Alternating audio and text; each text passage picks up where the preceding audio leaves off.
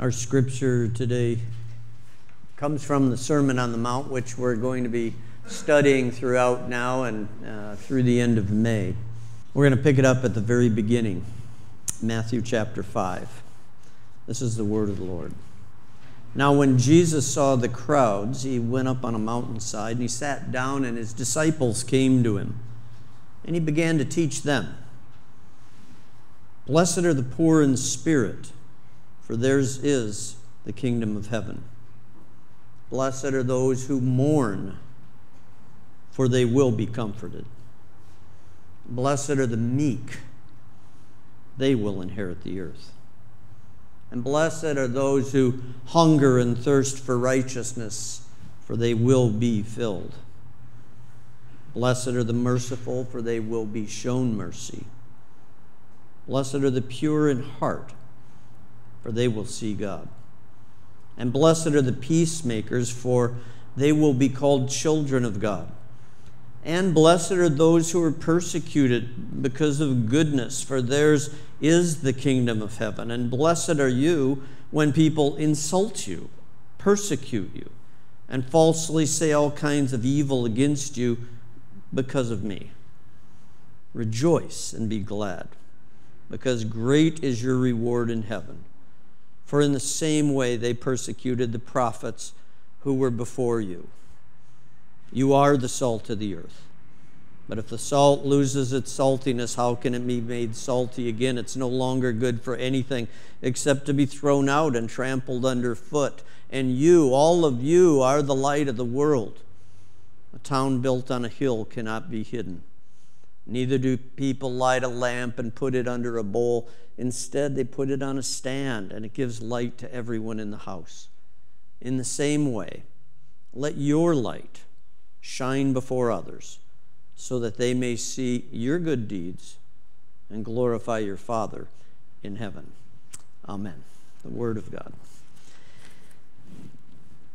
Well, I love these passages. As I shared with you last week, when I first gave my heart over to Christ, or actually when Christ grabbed my heart was actually more like what happened. I was 17 years old and sitting alone in my house, depressed like most 17-year-olds are, and I picked up a Bible and I began to just read through it, and I have no idea exactly what I read, but my life and heart was just flooded with love. And it really changed. That was however many years ago, a heck of a lot of years ago. And I picked up the New Testament. I'm kind of glad I didn't pick up the whole Bible, because the Old Testament's a little rough. But I picked up the New Testament in modern English, the J.B. Phillips translation, and in 4 short chapters, I got to the part I just read to you. And so this is one of the first things I ever read. And I remember my heart was gripped. I didn't understand at least 2/3 of it. But I got to a verse that we're going to look at a few weeks from now where Jesus says, set your heart on God's kingdom and God's kind of goodness, and all the rest of the stuff you're worried about will come to you as a matter of course. And I remember it was an aha moment for a little 17-year-old guy. And I thought, well, this is Jesus. I mean, I was raised to respect Jesus. And he says, I'm supposed to be seeking first the kingdom, is the translation you're probably used to, and all the rest will take care of itself. And I remember just thinking, that's either true or it's not true. And I thought, I guess I'll give it a shot. And so I bumbled along with many more failings than successes, but trying to seek first the kingdom of God and his kind of goodness, which is how I would translate righteousness, God's kind of goodness. And I found that, lo and behold, it's true. That if we set our hearts in the right place, other things have a way of working out.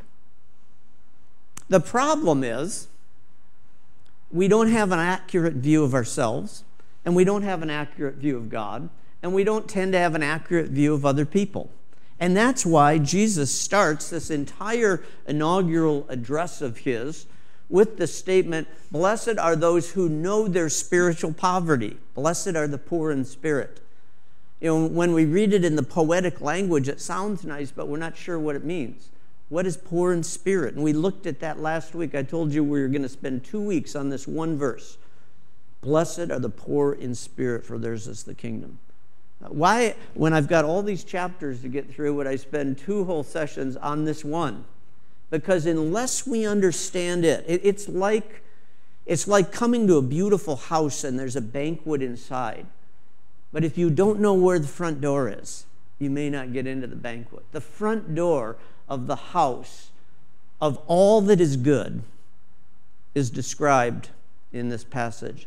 Blessed are those who are acquainted with their own spiritual need, neediness, brokenness, frailty, lostness.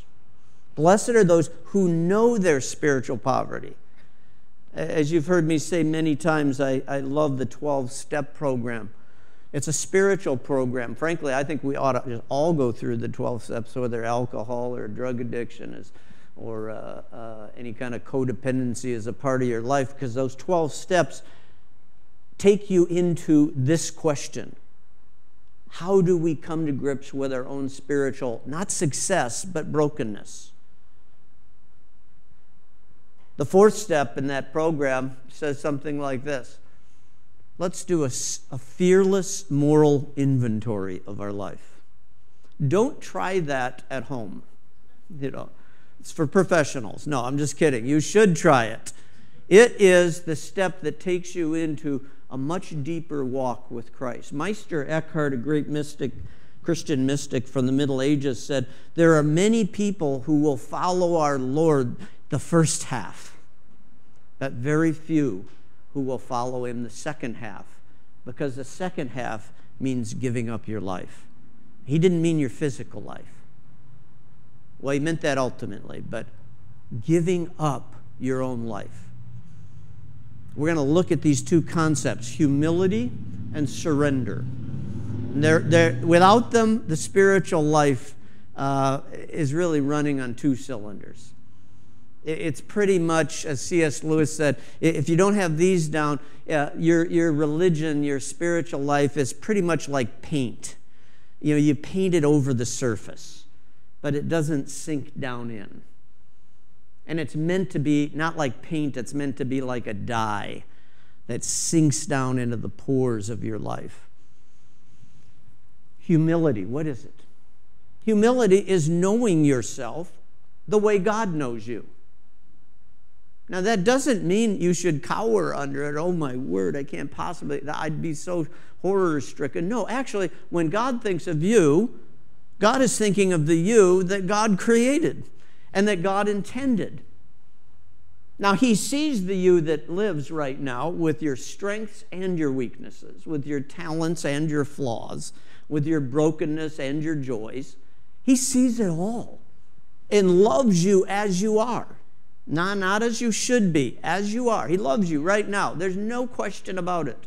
For God so loved the world, he gave his only begotten Son. He didn't give his only begotten Son so that he could love the world. He loves you right now. You can't make him love you more than you are loved right now in that pew or that seat out there or sitting at home watching this on the internet. I wonder if Jesus ever had to say things like that, you know, watching this on the internet. You're loved completely, unconditionally, 100% right now with your strengths and your weaknesses. The trouble is, you may tend to see yourself in a way that's not accurate. So if you were going to surrender your life to God, you actually wouldn't know what you were doing. You'd have the wrong picture of yourself. That's why a fearless moral inventory in AA, or what we attempt to do symbolically with a prayer of confession, what I did with my spiritual director one time was what's called a general confession, where I tried to bring my whole self, the good and the bad, before God and release it. You see, you need to know your own need. Mother Teresa, I mentioned last week in the sermon, she had a wonderful statement about this humility. She said this, if I can find it. She said, "Even Almighty God cannot fill what is already full." Even God can't fill you if you're already full of yourself. You're meant to empty that part of yourself so that God can fill you. And what is that part of yourself? That part of yourself is what Thomas Merton called the false self. What I might call a projected self, or a limited self, or a small self, or an unredeemed ego. It's that you would like to think, but if you ask your family members, they might not recognize it, because they see all of you, or bigger portions of you. And we're meant to bring all of ourselves to God. Self-knowledge, Mother Teresa went on to say, self-knowledge leads us to our knees. If you want to know humility, you just get to know yourself as you really are. And you become acquainted with your own spiritual poverty. It's as James Martin, in the book, The Jesuit Guide to Almost Everything, kind of a great title. He says this: spiritual poverty is a radical understanding of our deep dependence on God. So when we get to know ourselves, there are moments of clarity that we have when we realize we don't have it all together, and yet we don't go into shame, we don't go into guilt, we don't go into self-destructive patterns. We just see ourselves for who we are, the weakness and the strength, and we realize we're radically dependent on God. We're actually radically dependent on one another as well. We tend to think we're only dependent on ourselves. And as Americans, most of us are Americans here, if not all, we've been raised to think Independence Day. You know, that's what we call the 4th of July. We are an independent nation. We believe in independence. We don't want to be dependent. We don't even want to be interdependent. We want to be able to stand on our own 2 feet, pull ourselves up by our bootstraps. Have you ever tried that, by the way? You don't get very far off the ground, really. And all of that has a really good side. A really good side. Self-reliance, responsibility, all kinds of good things. But ultimately, it's not true. Now, for example, what did you do today to create the oxygen you're breathing right now? Nothing, right? Oh, what did you do to get yourself born on planet Earth? Didn't have any say in it. You were just... What did you do to be born in this country if you were? You could have been born in Saudi Arabia or the Ukraine or Russia or China or Japan. Which, interesting, just a little aside, that should give us a lot of grace toward people of other cultures that maybe we don't even like. Because you could have been one of them. You just happened to be born here. So this idea that we bring ourselves to God, who is the self we're bringing to God? It's meant to be our whole self. And there's part of that self that, honestly, this is going to sound really harsh, there's part of that self that God simply wants to kill. It's your false self. It's what Paul calls the old man or the old woman in you. The one that's living an old life, not an elderly life, but a life apart from God, seeking to live apart from the love and the power of Christ. And so when we come to the end of ourselves, which all of us have done at one time or another, we have a complete change of identity. Now Jesus was our pioneer. He's the one who went before us. And I believe you see this exact change in his life, even though his was without a false self. His didn't have a self that was broken or out of harmony with God's love, which is another way of saying his life was sinless. You remember what happened? He went to see John the Baptist, who was probably his cousin. And John was baptizing people, which wasn't a normal thing in their culture. Nobody got baptized. There was no such thing. The closest thing that the Jewish people had at that time was ceremonial hand washing before a non-Jew could become a Jew. It's sort of a sense of cleansing. But John the Baptist went out to this river and started baptizing all the people who were already Jewish. So it made no sense. And he wasn't just having them wash their hands. He was plunging. The Baptists got this right. I hate to admit it. He would put them all the way under the water, not a little sprinkle on the head. The word baptism actually is a Greek word, and we just transliterated it to English. It means immersion, dunking, soaking. So Jesus comes to this water for baptism, immersion, looks like he's dying going under the water and coming up fresh and new. That's what the symbol of baptism is meant to be. Dying to the old self, rising to the true self. Now in Jesus' case, as I mentioned, there was no sin to be forgiven, but there was an identity to be made secure. And so when he came up out of that water, we're told in 3 of the 4 Gospels, a voice from heaven said, "You are my beloved Son, and I'm so pleased with you." That was his identity from then on. As Dallas Willard put it, the heavens were split open, and the Holy Spirit came down like a dove, and the voice came out and said, "You are my beloved Son." The heavens were open for Jesus, and he never lived another minute without the heavens opened. Wouldn't that be wonderful? To have reality open all around you and live in it and not in the delusional self that we have. If I have enough money, I'll be okay. If I don't get sick, I'll be fine. You know, and all these things we try to paste together to keep our little fragile self independent, when it's meant to be radically dependent on God, which brings love, by the way, and interdependent on others, which brings fellowship. So we're meant to live with the heavens open. We're meant to live with a new identity. And the new identity is you are a daughter of God. You are a son of God. And you're not only that, God is pleased with you. As you sit right there, Hope, God is pleased with you. Joyce, you're God's beloved daughter, and he's so pleased. Don, you're Brian. Sherry, you are God's daughter, and he's so pleased.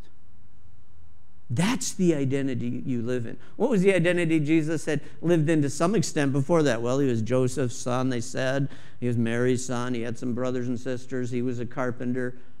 Well, those were true things about him, but it was not his central identity. And our central identity has to be the same as his. Radically dependent daughters and sons living with the heavens open.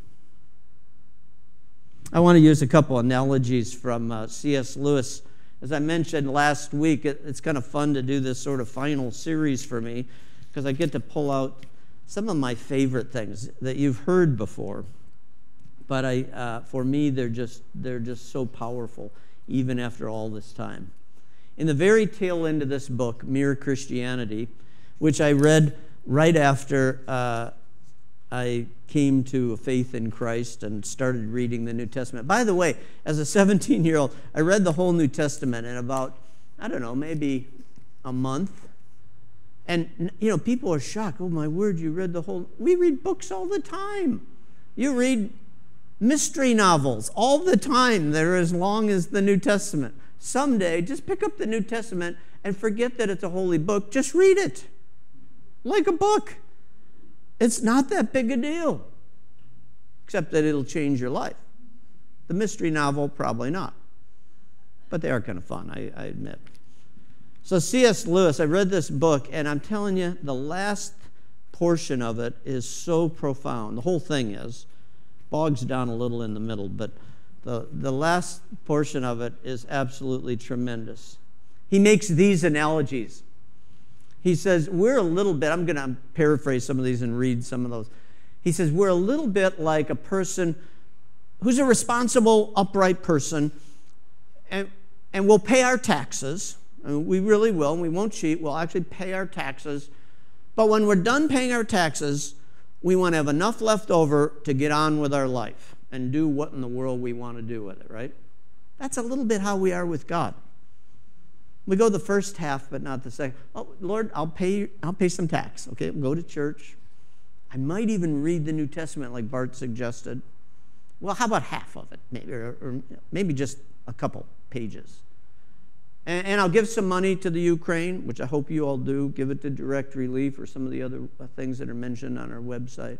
I'll give some money to the poor. I'll do this, I'll do that. I'll pay my taxes, and then I want to get on and live my life the way I want to live it. That's how we tend to think even spiritually. But Lewis says this, the Christian way is different. It's harder, and yet it's easier. Christ says, quote, give me all. Now, I don't want this much of your time or so much of your money or that much of your work. I want you. I've not come to torment your natural self, but to kill it. No half measures are any good. I don't want to cut off a branch here and there.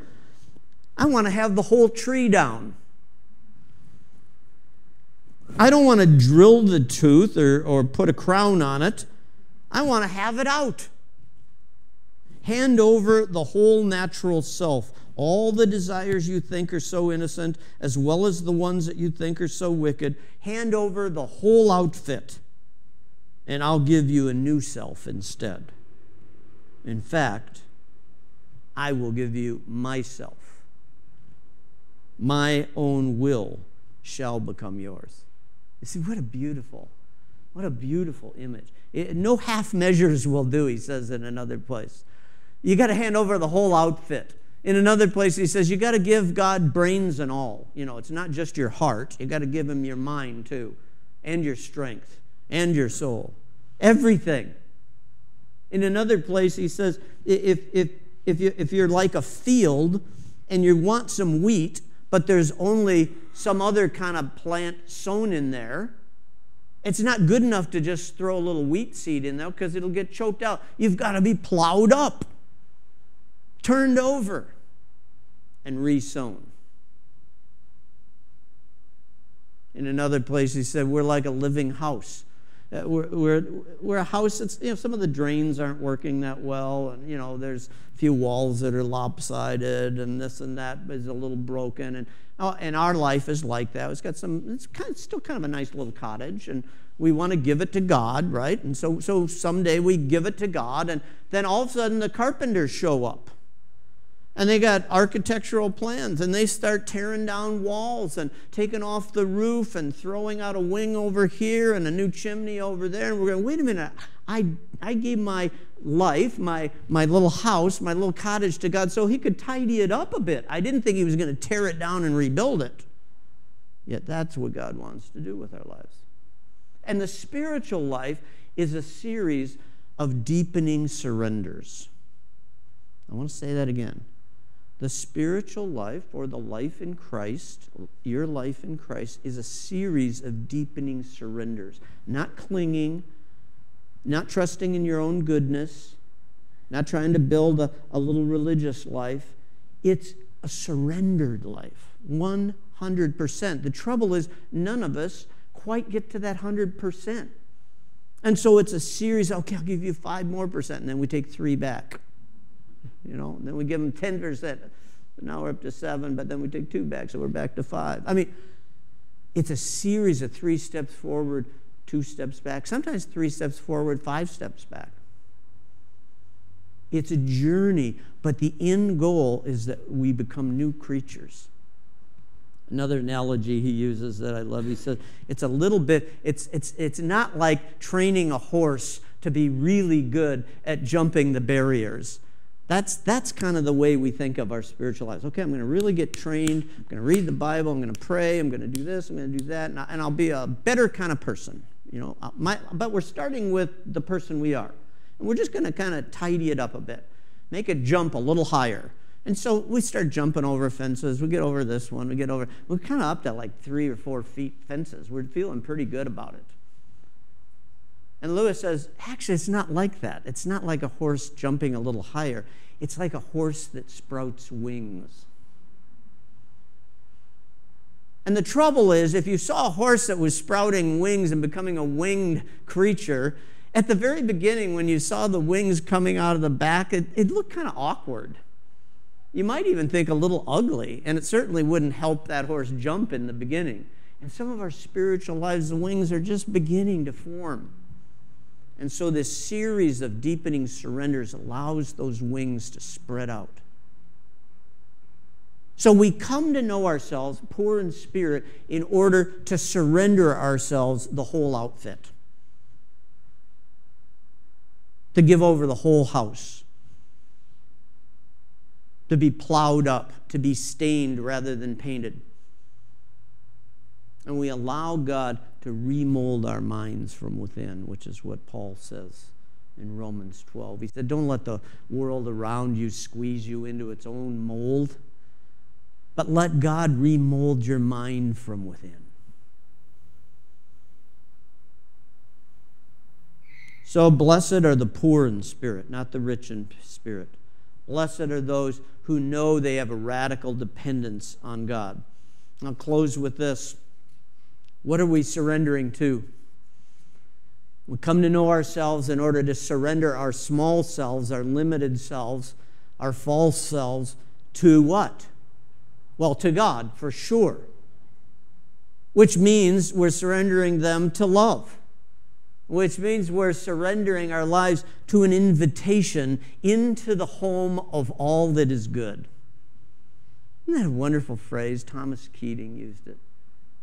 We're surrendering ourselves to an invitation that's come to us from beyond, an invitation into the home of all that is good. It's an invitation, ironically, into your own life. God is inviting you to actually live your own life, the life God intended you to live, the life God created you to live, the life you're only living in part right now, a full life, as Jesus called it, an abundant life, your own life the way God envisions it. And when we do that, we ultimately become at home with ourselves. A lot of you, and myself included, we're not at home with ourselves. We're not comfortable with ourselves. You're meant to be. Jesus was a stranger to self-hatred, as Brennan Manning pointed out. You're meant to be at home with yourself, and you're meant to be at home with God, trusting your own life completely to Him. Let's pray. Father, we thank you for your Son. I pray that you would lead us into a full knowledge of our own spiritual dependence, into the truth of the proverb that tells us to trust in you with all our hearts and not to trust in our own understanding, but in all our ways, our brokenness, our strengths, in all our ways to acknowledge you and to allow you to guide our paths. In Jesus' name, amen. We come to communion today. What were you going to sing? Nope. Okay. I thought I'd missed the cue there. We come to communion today, and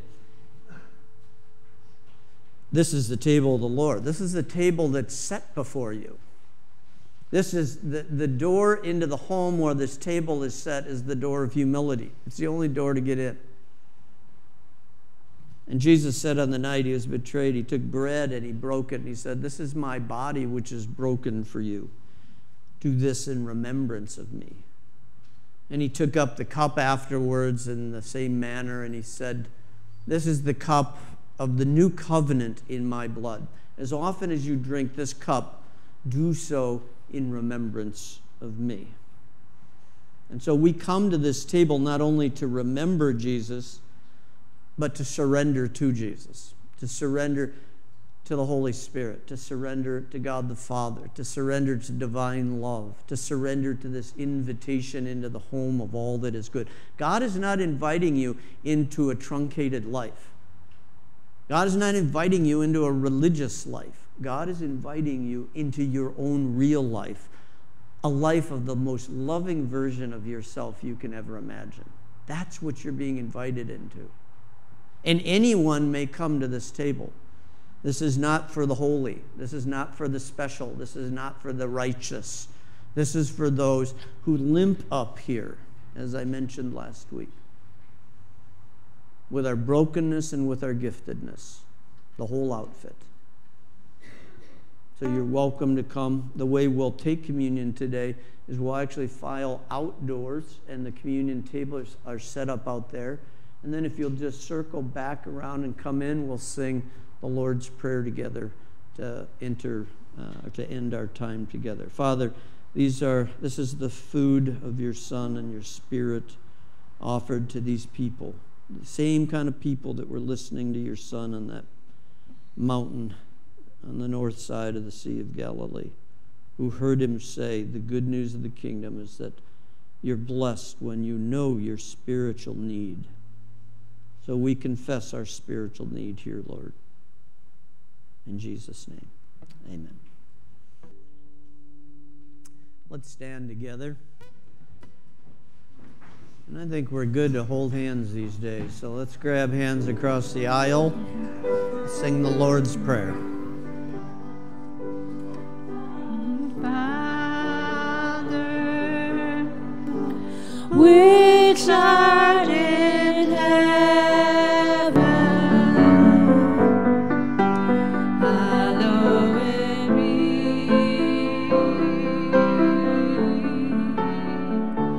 thy name.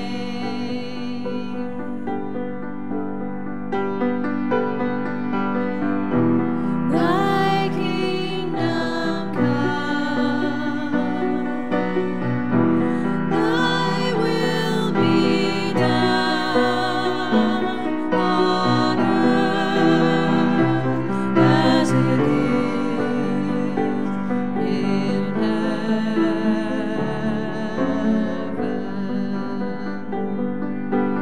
Give us this day our daily bread, and forgive us our debts as we forgive our debtors.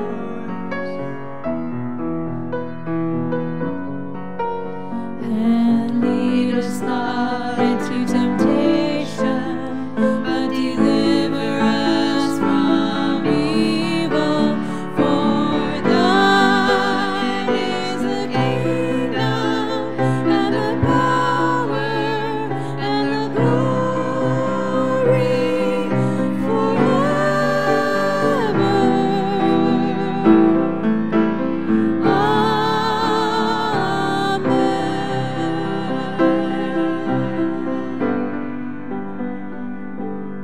Now may the grace and the power and the mystery and the mercy of God our Father, Jesus the Son, and the Holy Spirit be yours now, and may you accept the invitation into the home of all that is good, so that you may become acquainted more deeply with God, more deeply with yourself, more deeply with those around you.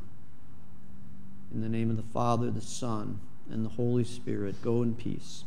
Amen. Amen.